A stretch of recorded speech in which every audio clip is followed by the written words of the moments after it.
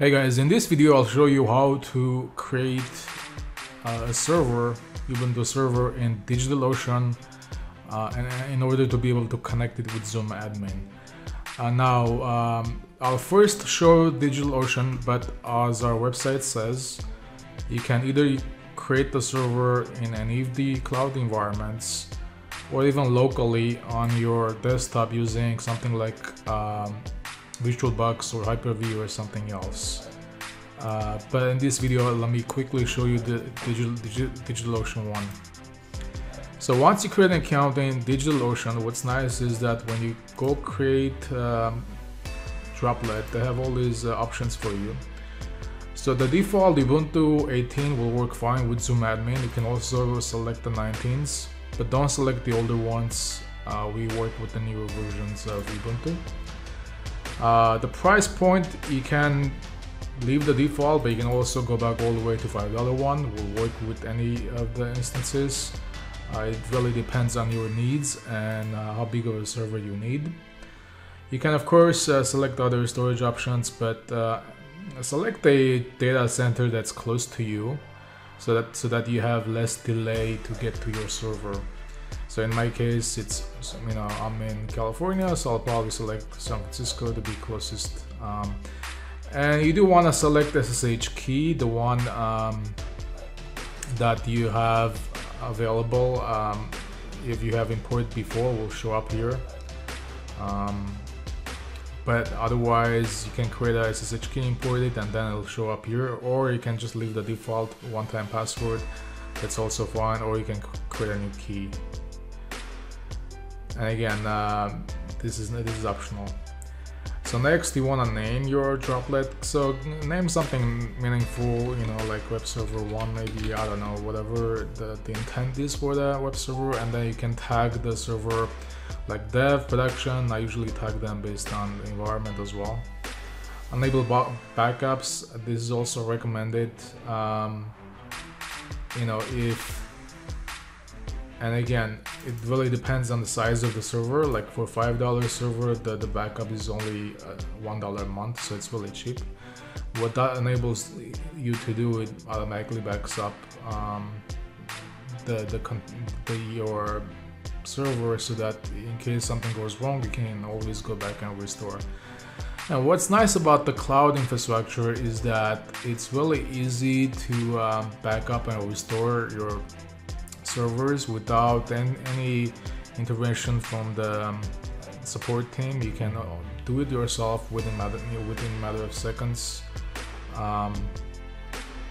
But that's for another video. If you want to see that, I can demo that as well. But technically, that's all you need to do to create a droplet. I'm gonna go ahead and create this droplet now, and you'll see that it gets created.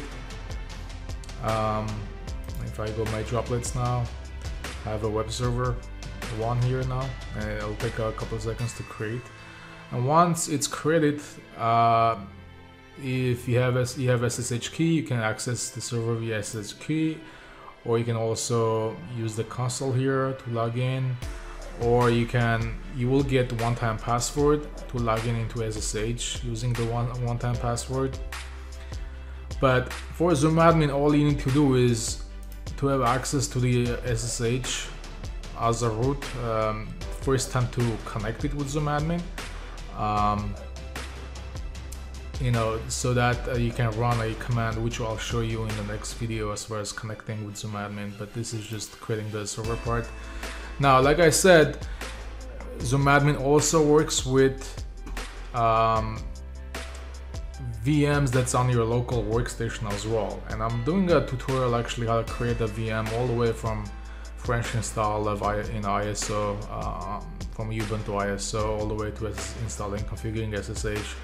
So that's something else you can do. Again, this is really helpful for development. So let's say you are trying to set up a development environment. I would strongly recommend to use some sort of virtual environment. In this case, VirtualBox is free open source software. You can use that.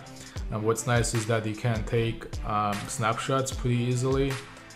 Like take the current state, take a snapshot. It just takes like a second, and restoring from the snapshot also takes a couple seconds. So it's really fast. You can configure this once and then use it all the time. Even if your PC or Mac changes, you can always keep the same image, and then you don't have to configure your VMs all over again, or all of your development environment and tools you use all over again. What's nice is that this will also work with ZoomAdmin. So if you are trying to create local instances of, let's say, WordPress or PHP site, whatever application, right? And let's say you're working with multiple of them, ZoomAdmin will actually work on your local VMs as well, which is really nice. It does not need a direct connection to your server. It works through message queues, those of you who are technical. So it's really secure, and also works behind firewalls. So you don't need to have we don't open any ports on your servers, and it just makes it really easy to just connect it with ZoomAdmin, either your local instances to spin up multiple local websites pretty easily. And again, I'll have demo videos for those as well. But also, if you are using a cloud environment, something like DigitalOcean, it will also work. It will also work with cloud infrastructure much easier.